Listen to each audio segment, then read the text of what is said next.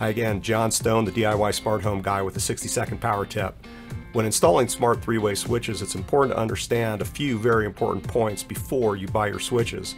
The first being, do you have a white neutral wire in your switch boxes? If not, you're going to want to check out the Lutron CAS8 line of switches. Nearly every other brand of in-wall smart switch requires a neutral wire. Next will be to determine how your switches and lights are currently wired. This will affect which brand of light switch you can use. There are at least 4 wiring configurations that may not be supported by the switches that require neutral wires. If you're planning on using Innovelli, Zeus, GE, Leviton, or other similar switches, you want to figure out these things before you buy your switches. You can find more details on my website, www.azhb.com, under the How To section.